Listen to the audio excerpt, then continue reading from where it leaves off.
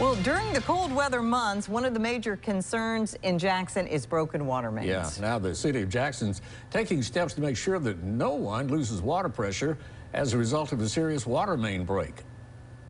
We want our citizens to be proactive. If they see water that is leaking in the pavement or even on the side of the road, just call out the 311 system and let us know, and we'll try and get a crew over there as quick as we can to get it repaired.